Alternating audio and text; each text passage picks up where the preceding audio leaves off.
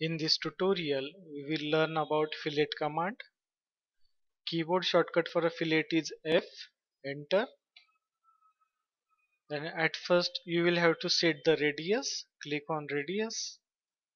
Then give the radius value 3, enter. Then select the first object and second object. It will create arc between those two lines. If you want to give fillet command from ribbon, here is the fillet command. Click there.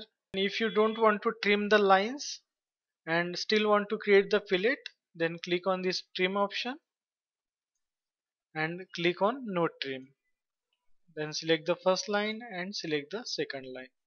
It will create the fillet, but it will not trim the lines. Again fillet.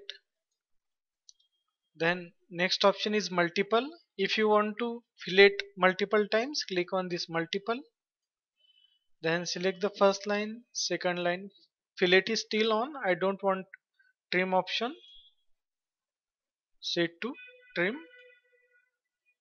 Then you can use the fillet multiple times. In between, if you want to change the radius, here is the radius option. In between you can change the radius if required. Again select the next line. Again radius, I want it to. In this way, in multiple option you can change the radius also, and you can keep on doing the fillet. And if you cancel the last fillet, you can click on this undo, so it will cancel the last applied fillets. And if you want to apply fillet to polyline object, let's see. Now this object is not polyline. You can convert any object into polyline quickly using join command. Click on join and select all the object and enter. Now this is a polyline object. If you want to fillet all the corners in this object, click on fillet, select the polyline option, and radius is already set to 3. If you want to change it, you can change from here. Suppose I will change it, radius I want it to, and select the polyline object. So it will fillet all the corners of the polyline.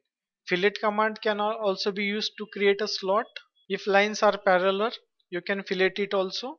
Click on fillet, select the first line, select the second line. Again enter, first line, second line. So in this way you can use the parallel lines to create the slot. You can also use fillet to connect the lines or create the corners. Click on fillet, then select the first object. Then here is the one option is shown, shift select to apply corner. If you want to create the corner, press shift button on the keyboard and click on the object, so it will automatically trim the next object. Again fillet, you will take the multiple option and select the first object, press the shift. That means to create the corner, it will extend the object if required, or it will trim it.